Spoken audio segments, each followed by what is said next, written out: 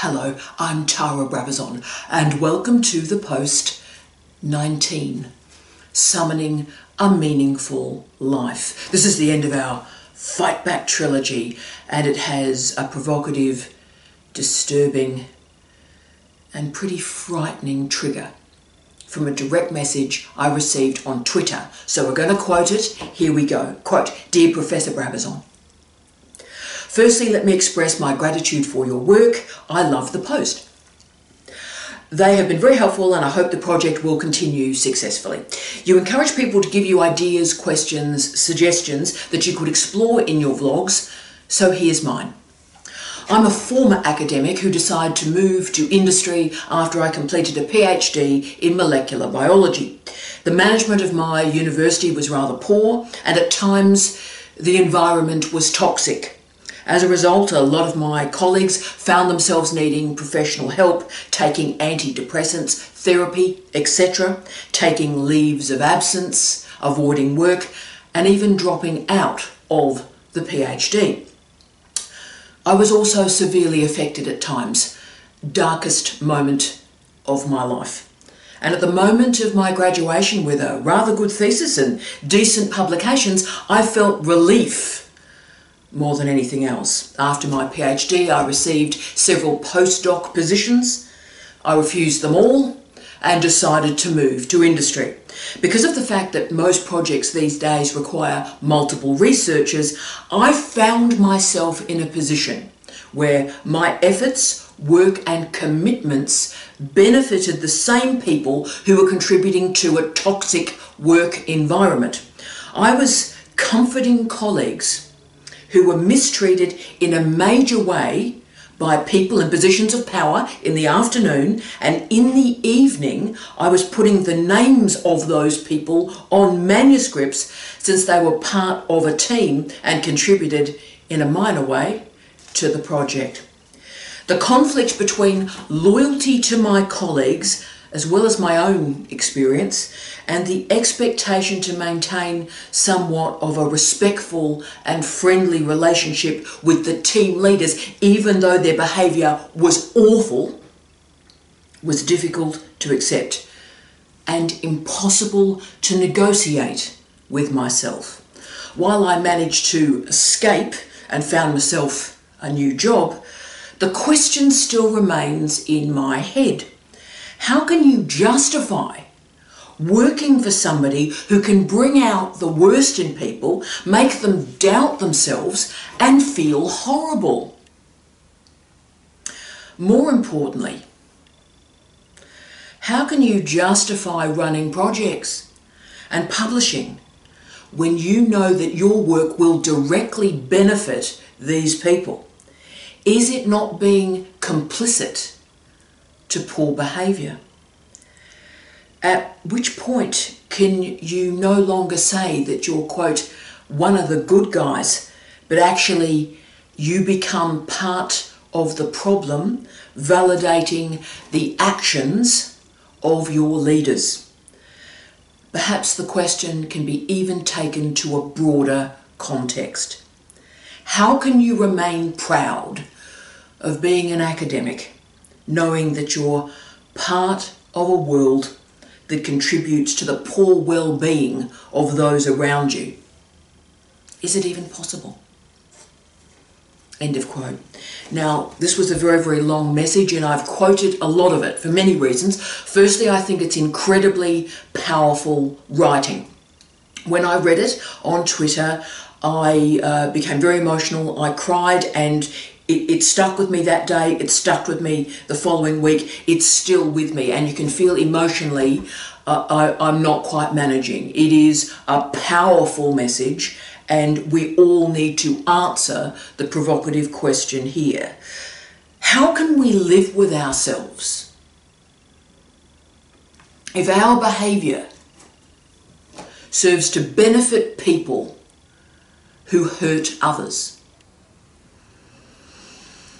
How can we continue to be part of an academic world that contributes to the sadness and the despair of students and of colleagues?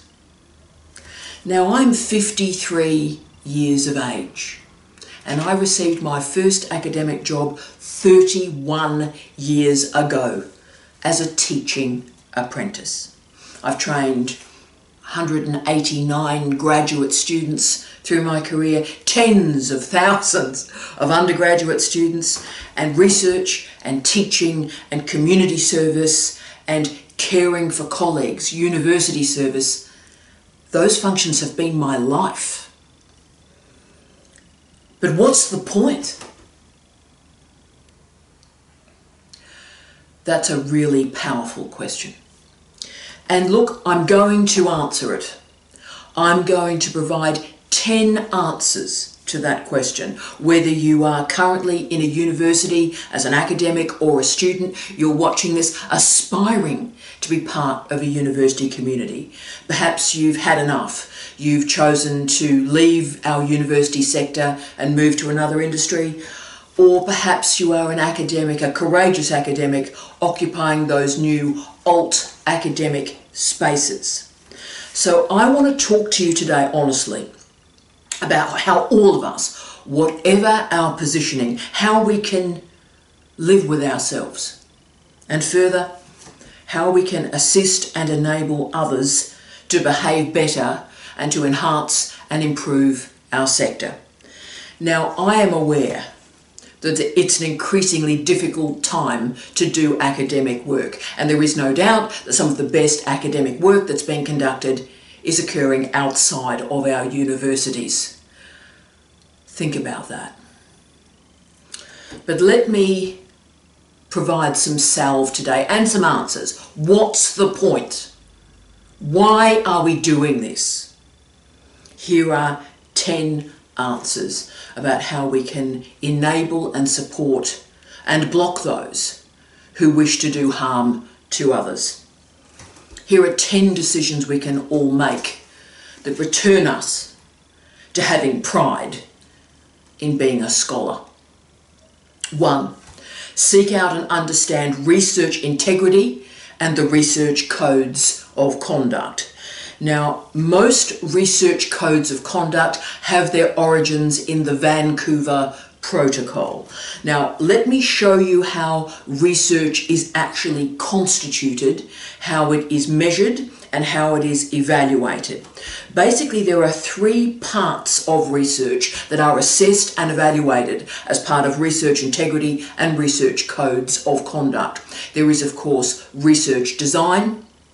Secondly, data collection and interpretation. And finally, writing and editing up the results. They're the 3 parts of research. Now, authorship on publications requires that every single one of us that is an author on that publication demonstrates substantial contributions to 2 of the 3 of those categories. Therefore, start to familiarise yourself with the phrase research integrity. Seek out in your nation the research codes of conduct and have a good look at the Vancouver Protocol. Now, this is increasingly important because in the last 5 years, most publications now ask that every author signs off in granular detail their contribution to particular publications. So you can make a difference today in your life and the life of colleagues around you by upholding research integrity and research codes of conduct. So every single time you research, you write, you publish, remember to use this policy suite. Whenever authorship or publications emerge, just make sure you send an email to all the prospective authors with a list of the policy, whatever your nation is. Here is the authorship protocol at our institution and nationally. Mention research codes of conduct, and why they matter so much is they ensure transparency and evidence in the determination of authorship. Now, you are not on your own here. The reason I'm talking about policy is it's not about you being terrible or being frightened or being worried about what these really powerful people are going to do to you. We've all got your back. Deputy Vice-Chancellor's research in universities around the world, sometimes it's in a provost's suite, but there is a person, the buck stops with them for research integrity. They are the Deputy Vice-Chancellor Research. And remember, most of the journals we're publishing in these days, they demand that we sign off and we uphold standards of authorship. So just remember, this is not about you as an individual, you against the world. It's the exact opposite. Start to lean on policies and procedures and codes of conduct. You are not alone. The system will protect you. Learn about research codes of conduct. And when we be the change that we want to see, research behaviours will change. 2, maintain a commitment to teaching and research and the relationships between them. Now, workplace policies at the moment are pretty bonkers. They're separating out, slicing off the different functions of academic life. So teaching only academics, research only academics, education focused academics. It was never meant to be this way, and it shouldn't be this way. This separation of teaching and research actively destroys academic life. What makes higher education different from further education, HE different from FE, is that the people who teach the students also construct the research. So in other words, we make the research, we develop the knowledge that we're teaching in the classroom. So teaching and research are aligned. So therefore, we need to overtly make this point these days. And so I've made a commitment every year now that I will publish SOTL, the Scholarship of Teaching and Learning, and SOS, the Scholarship of Supervision, every single year. Because what SOTL and SOS do is they build and they confirm the relationship between teaching and research. So through SOTL and through SOS, we have to force ourselves to build the relationship between teaching and research and publish on that relationship. So therefore, by maintaining the link between teaching and research, we never give up on the importance of teaching as a mode of dissemination for our research. 3, know your rights and know your policies. Right, policies exist to empower the disempowered. If you ever hear, and we hear it a lot, if you ever hear academics abusing policies, abusing procedures as a waste of time, and then of course laughing and ridiculing policies, then you need to watch that person. You need to watch that person. Because policies exist to configure a minimum standard of behaviour. PhD supervisory policies exist to protect students, and they demand that supervisors enact in professional training sessions, and these policies demand that supervisors do not exploit students or sexually abuse students, and this is no laughing matter. Therefore, respect regulations, because they create transparency. They also create accountability. So know your rights, and further, know that there are people in our university whose primary job, their primary role, is to protect and look after students and early career researchers. Policies matter. They exist to protect you. And they are needed because we have predatory academics. And these predatory academics treat students like slaves. So you need to understand who is in charge, not who your line manager or your supervisor is. Who's the big boss? Who is in charge? Who is in the powerful role to uphold the policies, to enable and support you. So remember, you are not alone. You are never alone. There are policies in your institution to look after you.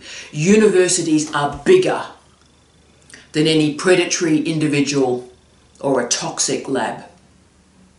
4, understand and publish in platinum open access journals. Yeah.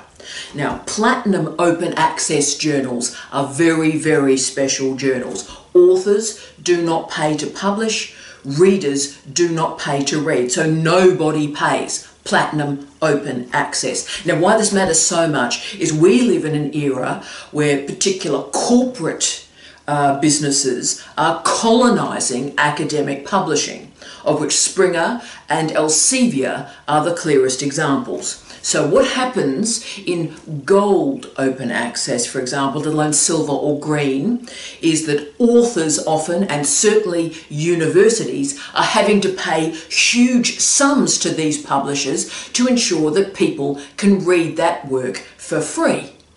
So authors have to pay to publish their articles, and some of these costs are astronomical.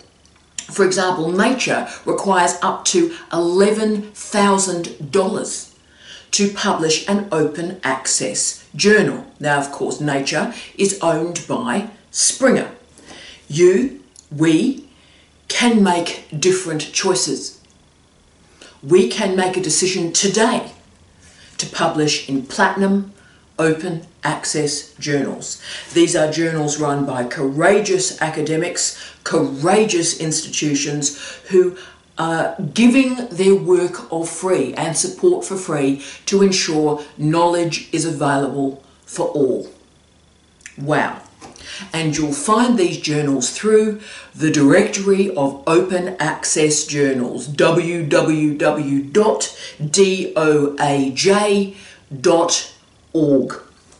And they list all the platinum open access journals. So therefore, if you decide to publish, authors and readers are not having to pay over and over again for what taxpayers have already funded. 5, support great research and great researchers through citation. Courageous, ethical researchers deserve support. And while that remarkable researcher who messaged me on Twitter confirmed the dreadful behaviour from dreadful academics, and he wondered how he could live with it, I think we need to make different decisions. I live my life differently. I never support bad behaviour. I don't write with the dreadful people. I don't acknowledge the dreadful people. I cut them out of my life. I do not cite them.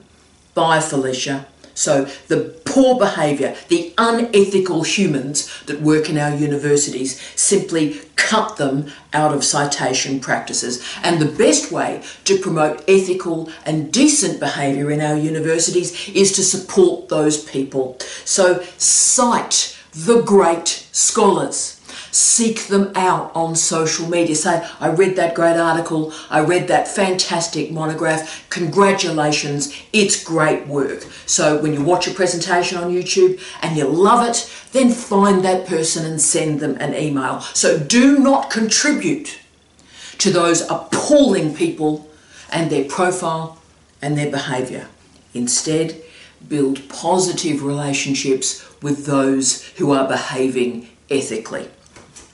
To give you a current example for your consideration, the group that are now known as the ultra-realist criminologists are a growing group of remarkable researchers, and they're being marginalised quite strongly at the moment by British criminology for many reasons. But the work of Steve Hall, Simon Winlow, James Treadwell, Thomas Raymond and Oliver Smith, my respects, gentlemen. The work that these gentlemen are producing is absolutely stunning.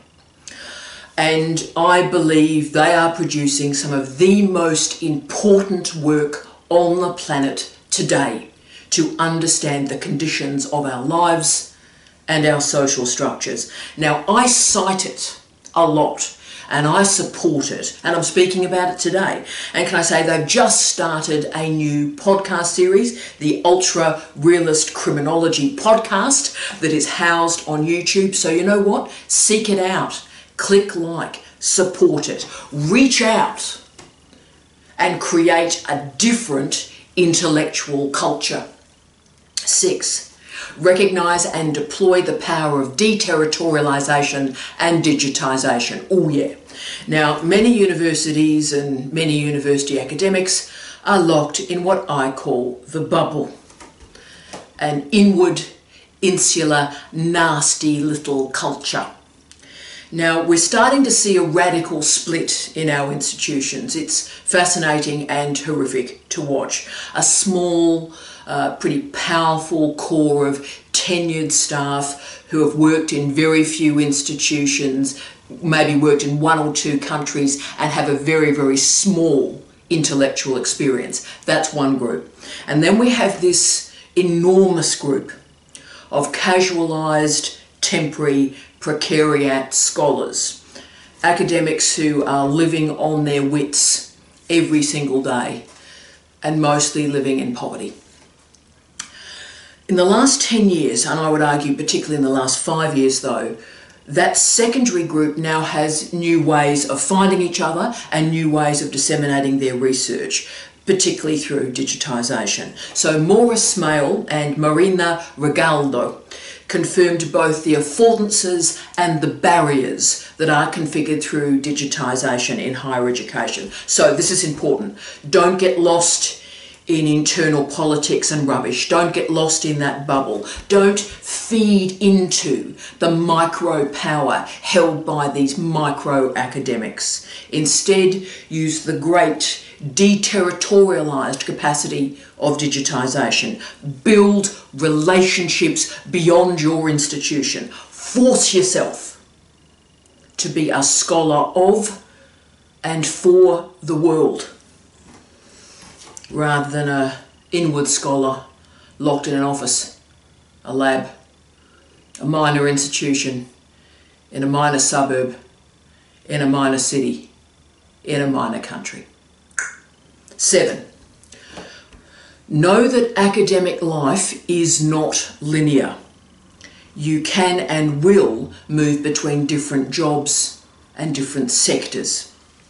Now, my correspondent is currently working in industry, and that's brilliant. And he used the phrase that he has left academic life. But what I want to suggest to him and to all of you is this notion that an academic works in an institution for 30 years is ludicrous. It's been ludicrous really throughout all of history, but it's just completely wrong in the last 10 years. Academic life is not linear, and it's certainly not singular.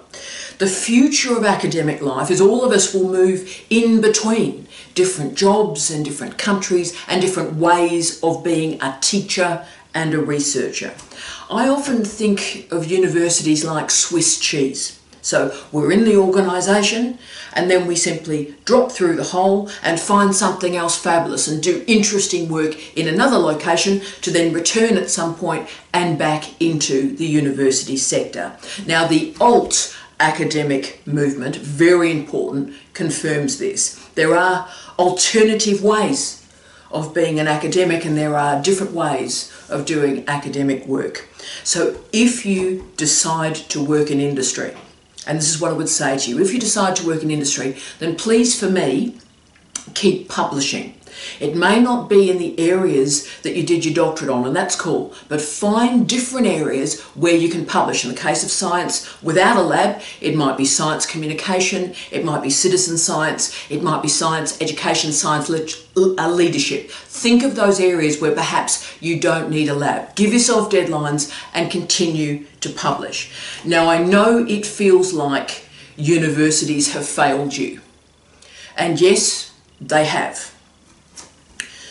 But I need you to continue to believe in the purpose of a university, what a university can be. And a door will open in the future, and I hope that the university that opens that door to you is worthy of you. 8. Don't live the labels that the bullies and the narcissists place on you. Those who don't follow a particular narrative arc or trajectory in academic life are labelled, and they're labelled by those who have never had the courage to live alternative strategies, ways of thinking. The dire context of higher education at the moment means that there are thousands of brilliant scholars that have simply had to discover alternatives to pay their bills.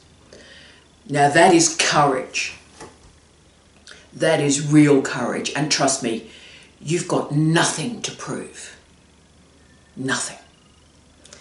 You don't have to put up with labels from anybody. You're not a failure. You're not a loser. You're the exact opposite. You have survived in dreadful times, and you've discovered alternative ways of thinking and being and doing. That's powerful, and you deserve respect for that. Now, Anne Geetz-Kaiser and Mark Boven published a remarkable book that I enjoyed very much, Why Knowing What to Do Is Not Enough. What a great title. And they showed the consequences of maintaining particular assumptions in your life about values and behaviour, and yet living very different experiences outside of those values and behaviours. And that creates all sorts of problems. And I think that's what's created the concern from the person that wrote that message to me. They have notions of how life should be, and their experience is countervailing of that. So those of us who have suffered the injustices of higher education, we know what you've gone through. We get it. And we share your rage and your anger and your disappointment and your despair. We share it. We also know that everything you have experienced will transform higher education. Your compassion, your kindness, your deep thinking about difficult ideas will transform higher education. You understand the difference between conversation and manipulation and feedback and bullying, and those differences are important. 9. If you leave, learn. If you leave, learn. Now this great phrase, which I've become a bit obsessed with, if you leave, learn, comes from Wendy Dwyer. Brilliant. It's incredibly important for you, for us, for all of us who leave universities and do different type of work, that we don't give up. Do not give up, please. Do not give up. I want you to continue to learn. I want you to continue to plan professional development programs, continue to publish, and give yourself deadlines. Whenever we leave an institution or an industry, we need to learn from that leaving, and therefore refresh and reboot the next stage of our lives. And yes, 10, remember that your vulnerability is a strength. A PhD has been framed and described through much of its history as preparation for an academic workforce. That's always been wrong, but particularly now. A PhD has always been so much more than this. A PhD is a remarkable qualification. Yes, it is research training, but it's also education in persistence and planning, and you gain deep expertise, disciplinary literacy, but you also gain a commitment to the big idea. Now, only 40% of PhD students, graduated PhD students, stay in our universities. But even that's a bit of a ruse, because within our universities, they are employed within a diversity of roles. So for example, yes teaching, yes research, but a lot of PhD qualified colleagues are working as professional staff as well in a diversity of roles. So most PhD students leave our universities. Or indeed, let's not forget the huge group, the increasing group of part-time PhD students who are in full-time work, often have a great career, they enroll in a PhD part-time, and so they never leave industry, they never leave their job, they simply get a PhD and hopefully are promoted and kick on again through gaining that degree. So if you leave universities to work in industry or diverse institutions, then actually you're in the majority of graduates. You're in the majority. You're doing what most people do. So you're not vulnerable. You're not a loser. Change your perspective. You have handled adversity and you are moving beyond a threat mindset and you're moving into a growth mindset. You have made a decision to not take the easy way out. So what I'd ask is set realistic expectations for yourself, maintain minimum goals of research, and communicate and disseminate effectively what you are doing. And also know that building confidence is a process. You have made a decision, a really powerful decision. You may feel vulnerable. You may feel unworthy. George Sheehan stated that, quote, success means having the courage, the determination and the will to become the person that you always believed you could be.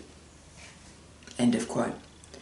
You have made a decision to make a contribution to the world beyond personal goals. And in a selfish age, that is remarkable. You are asking the difficult questions. Who are you? Why are you here? You've made a commitment to open up your mind with persistence and flexibility. And you've opened up your mind to transform and transcend. You have made a decision to take a positive action every single day. And this is the very definition of courage. And it's sourced from vulnerability. You are an inspiration with the trajectories that you are creating. You are our future.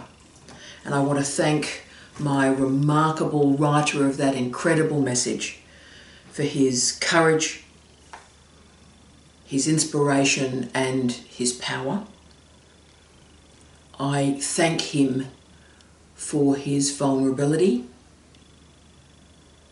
and I thank him for the courage that he's built from it.